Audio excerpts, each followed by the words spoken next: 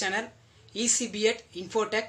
So already பாத்தீங்கன்னா B.Ed first yearக்கு தான் பாத்தீங்கன்னா இந்த சேனல் வந்து ஸ்டார்ட் பண்ணிருக்கேன். So இப்போதான் பாத்தீங்கன்னா ஒரு வீடியோ தான் அப்லோட் பண்ணிருக்கேன். So என்னால முடிஞ்ச வரைக்கும் பாத்தீங்கன்னா 1 by 1 வந்து அப்லோட் பண்ணிட்டு இருக்கேன். இப்போ childhood growing up B.Ed first yearல first paperல வந்து பாத்தீங்கன்னா first topic வந்து growthனா என்ன மீனிங் கான்செப்ட்லாம் பார்த்துட்டோம். So இப்போ ரெண்டாவது வந்து பாத்தீங்கன்னா நேச்சருக்கும் நியூச்சருக்கும் வந்து என்ன டிஃபரன்ஸ், இது வந்து B.Ed first yearல வந்து பாத்தீங்கன்னா 2016 மாடல் கொஸ்டின் பேப்பர்ல இந்த கொஸ்டின் கேட்டிருக்காங்க.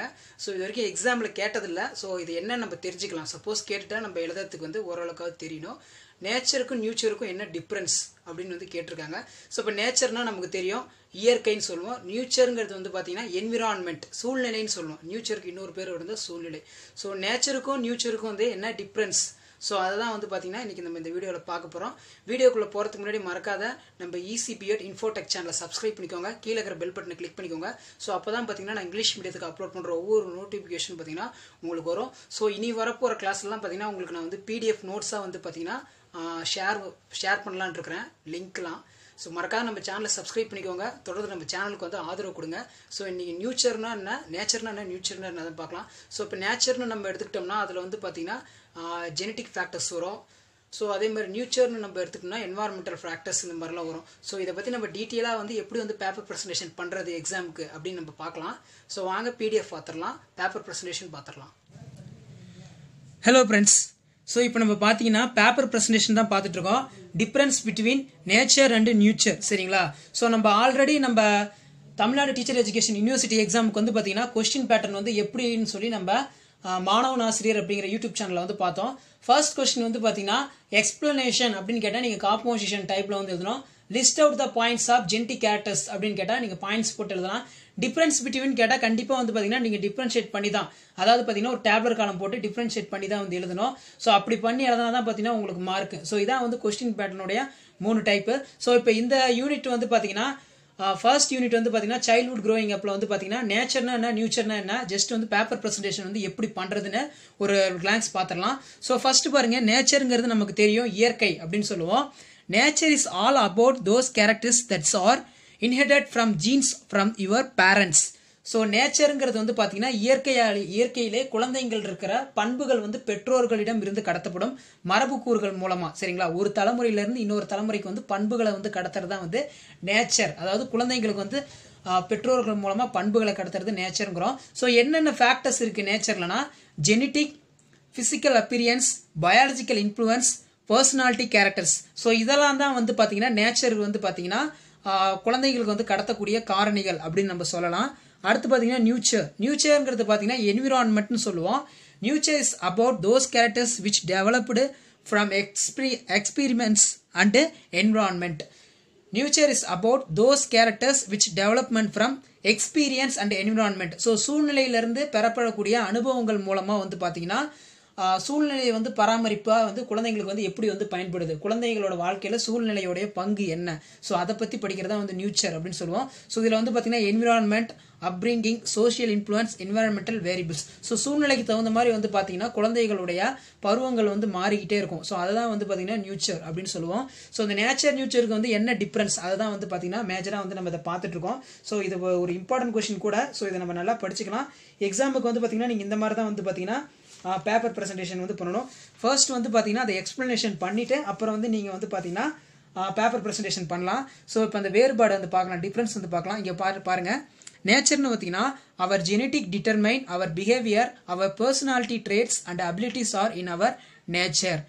ஸோ நேச்சரில் வந்து பார்த்தீங்கன்னா மரபு காரணிகள் வந்து இடம்பெறுது. மரபு வந்து பார்த்தீங்கன்னா ஒருவரிடம் இடம்பெற்றுள்ள பிறப்பால் தோன்றிய தனித்தன்மைகளோட ஒட்டுமொத்த நிலையை குறிப்பிடுறதா வந்து மரபு அப்படிங்கிறோம். ஒரு பிறப்பின் போது ஒரு குழந்தை வந்து பெற்றோர்களிடம் இருந்து பெறப்படுகின்ற உடற்கூறு பண்புகள் அனைத்துமே வந்து பார்த்தீங்கன்னா மரபுக்கு உட்பட்டது. ஸோ அதுதான் வந்து நேச்சர் அப்படிங்கிறோம்.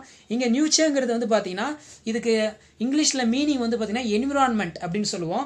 Our environment, upbringing and the life experience determine our behaviour.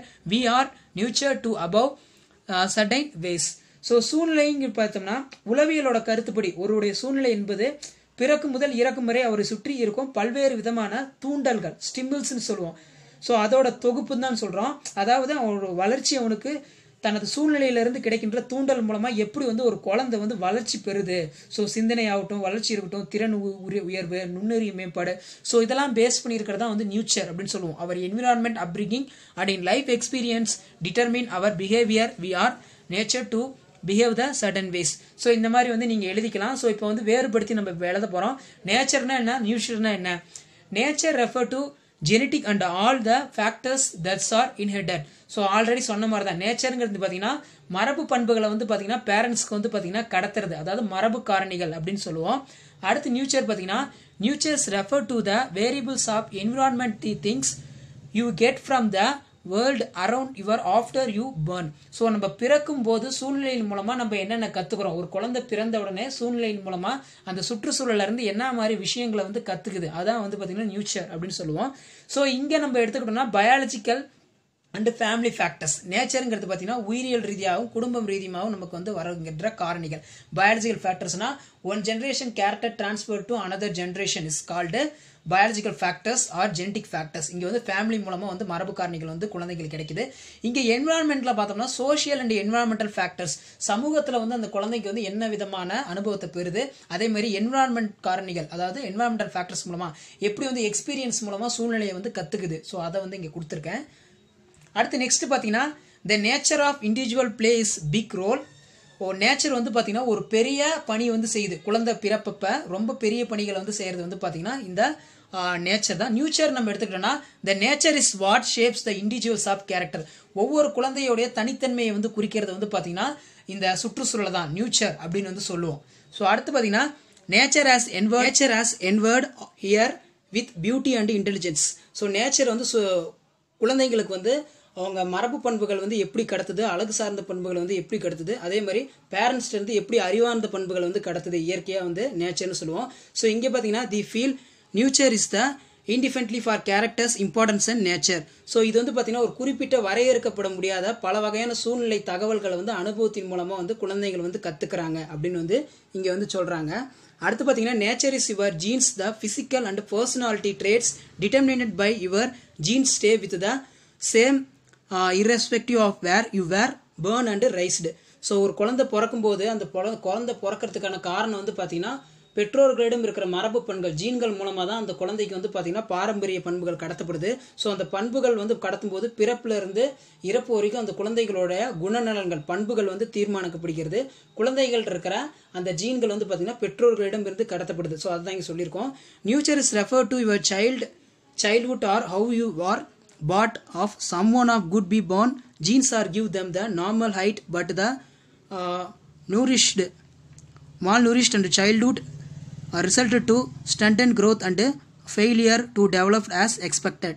So இங்கே வந்து என்னன்னு சொல்கிறோம்னா சூழ்நிலைக்கு தகுந்த மாதிரி பார்த்தீங்கன்னா அந்த குழந்தை வந்து வளரும்போது அந்த குழந்தையோடைய வளர்ச்சியில் வந்து எதையாவது ஒரு பாதிப்பு வந்து ஏற்படுத்தலாம். நியூட்ரிஷன்னா சரியான உணவு இல்லாமல் பார்த்தீங்கன்னா உணவு பற்றாக்குறை இல்லாத விட்டமின் சத்துக்கள் இல்லாமல் புரத சத்துக்கள் இல்லாமல் குழந்தைகள் வந்து பார்த்தீங்கன்னா ஊனமாக வந்து பிறக்கும். ஸோ அந்த ஊனமாக வந்து பிறகுறது வந்து பார்த்தீங்கன்னா அந்த சுற்றுச்சூழல் காரணிகள் தான் வந்து காரணம். சுற்றுச்சூழல் வந்து பார்த்தீங்கன்னா அந்த குழந்தைக்கு தேவையான நியூட்ரியன்ஸ் வந்து கிடைக்காத இருக்கிறதுனால தான் குழந்தை வந்து பார்த்தீங்கன்னா டிசபிலிட்டியாக வந்து பார்த்தீங்கன்னா பிறக்குது அப்படின்னு வந்து இங்கே சொல்லியிருக்காங்க.